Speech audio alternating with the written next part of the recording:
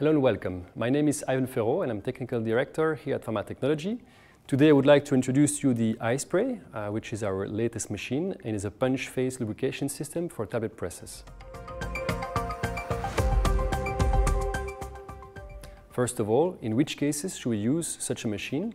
For example, if you have sticking, capping, or if you have too high ejection force, maybe you have chemical incompatibility between the lubricant and the composition of your formulation, and of course also in continuous manufacturing lines.